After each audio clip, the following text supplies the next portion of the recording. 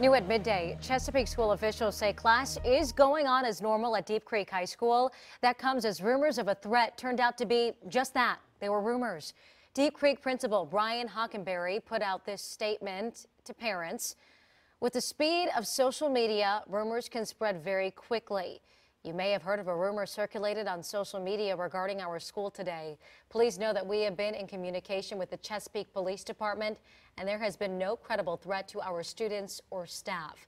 Our educational day has continued as normal.